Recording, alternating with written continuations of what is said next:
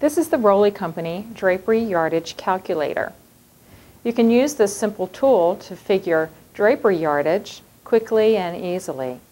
I'm going to start by doing a demo of a window, typical size window, using a solid fabric.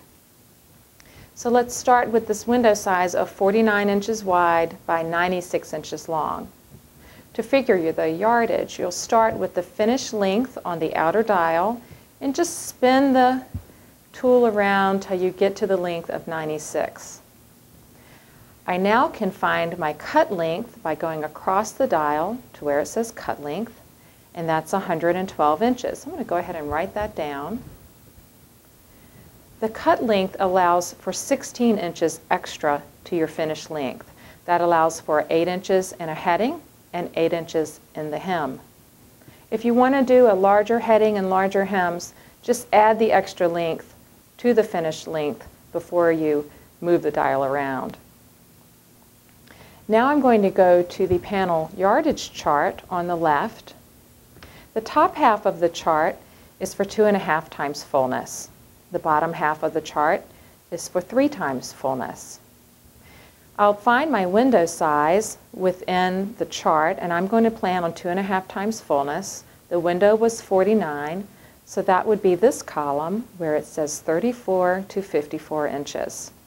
And I can see in the window on the dial that I need 9.2 yards of fabric for this window. If I move up the column to the top, I can see I need 3 widths of fabric for this window. So that will be 3 cuts at the cut length of 112. If you have a window that is longer than 116, you flip the calculator over and you can figure drapery panels up to 196 inches long on this side of the dial.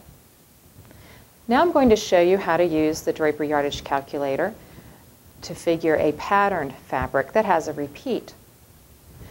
So our window this time is 70 inches wide by 90 inches long. So I'm going to spin the dial around to find the finished length of 90 inches. And then I'll go counterclockwise on the dial to find the pattern repeat. The pattern repeats are the small numbers inside of the dial. My pattern repeat is 27 inches, so I'll just keep moving up the dial until I find 27 inches. And that is right here, and this list of numbers is 27. So I'm going to adjust the finished length to that number, which is 92. And then go across the dial and find my cut length of 108 inches. The window is 70 inches wide, so I'm going to go over to the panel yardage chart, find the size of my window, which will be in this column where it says 55 to 76 inches. See that I need 12 yards of fabric, and go up the column to see I need 4 widths of material. The yardage chart can also help you figure if you have enough fabric, if your fabric comes cut in pieces. By finding your cut length and the number of widths you need, you can find out if the cuts that you already have will work out for your window.